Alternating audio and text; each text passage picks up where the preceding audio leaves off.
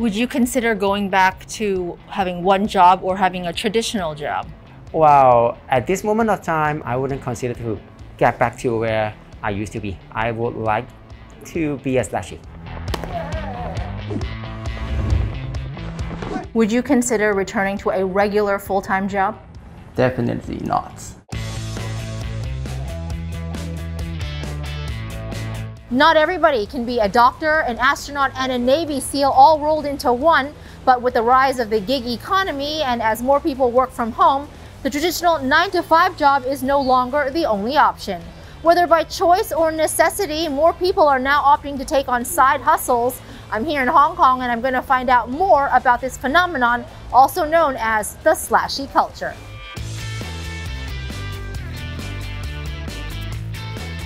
So what is a slashie? A slashie is a person who chooses to develop multiple careers concurrently instead of focusing on just one at a time. This is also known as a portfolio career or diversified employment. The term slash was coined by American author Marcy Alboher, who wrote about people who had slashes between their multiple and concurrent job titles. It describes a new mode of working that prioritizes work-life balance and job satisfaction. And while this may sound like a trendy new culture bubbling up amongst 20-somethings, 44-year-old Gary Chung from Hong Kong is proof that it is age agnostic. He's a Taekwondo instructor / sports product sales trainer. That's after he quit his full-time job in 2014 when he worked in finance and product management. I decided to be a slashie because working in Hong Kong, the overtime work, the intensity, I couldn't stand it for quite a long time, so I decided to jump out from a traditional job to be a slashie. 31-year-old Hugo Ho is a former athlete who has 2 slashes to his name as a personal trainer, social entrepreneur, and financial planner. I enjoy being a slashie because I can have my flexibility on the job choice, and I feel so refreshed that I can have my time reset all day long and like I can choose whatever I want because this is the freedom I can have.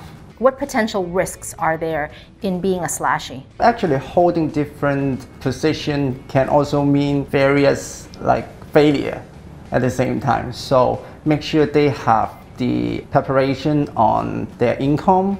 They may lose all their income, but if they are passionate about one thing, I think they can handle the risk.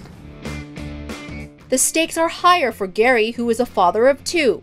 As a staff in a traditional company and traditional firm, I've got benefits like medical, insurance, monthly based income. But as a slashie, I have to lose all this. It's quite a big risk. Can you tell me what is the biggest difference if you're being a slashie or if you are holding a regular job? What would be the biggest difference between the two? Wow, I cannot tell one single main difference, but I would say there'll be a lot of differences.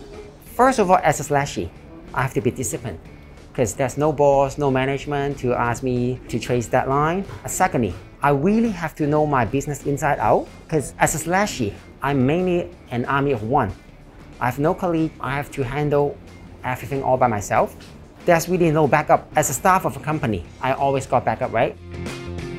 Does this mean that the slashie generation will be a jack of all trades and a master of none? Or does it improve their employability? For many employers, old habits die hard, and their willingness to hire a slashie depends on the role. Vicky Fan, CEO of professional services firm Mercer Hong Kong, has seen this firsthand. Having a resume or a CV that is from a slashie versus a number of other CVs where people are available full-time would just make the employer question whether or not the person can commit and dedicate on a full-time basis. So employers, in order to really use gig workers and slashies more fully, employers need to look at jobs from a task and process based and hour based, time based to output based. The pandemic has forced employers to be more flexible with work arrangements. More than 80% of firms globally said that they will implement flexible working at a larger scale even after the pandemic. But are employers willing to continue hiring slashies once things have settled down?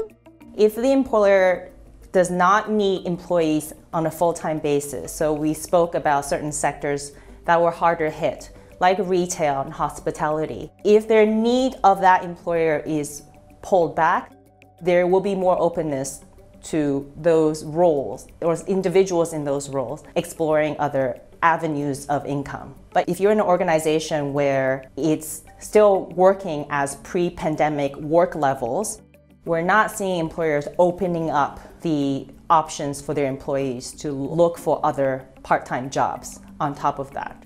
These jobs are not your traditional professions either. From becoming an e-commerce seller to even podcasting, many people are in it for the flexibility and the passion. We can all see that it is a very prominent trend. With the advance in information and communication technology, people can easily seek different career opportunities at little cost. But unlike those who make a living only because they have to doing as casual workers, slashie actually have to choose their job, paid or unpaid, because related to their choice and their interest. To me, it is not just a changing angle to life. It is a lifestyle choice rather than to changing their jobs only. Do you think that there's going to be more people that do what you do and this will become a trend, slashie will become a trend around the world? Yes, I do think so, especially nowadays there's a lot of people who want to be YouTuber, internet influencer, and like I said, people looking for work-life balance a lot more than used to be. So I do think that will be a trend. The slashie culture also plays well into another so-called millennial trait, FOMO, or the fear of missing out. While it allows slashies to commit to different passions, not everybody is cut out for it. What kind of advice would you give to people that want to take on more than one job? You gotta have some money, financially ready.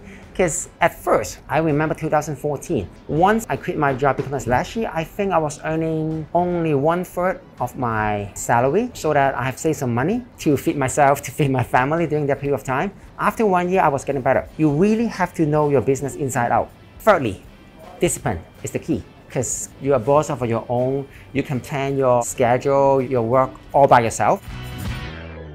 While it is likely that the slashie work culture is here to stay, questions remain about how sustainable it is in the long run. Hi guys, thanks for watching. Do you have a side hustle? What do you think of the slashie culture? Let us know in the comments below. In the meantime, don't forget to subscribe to our channel.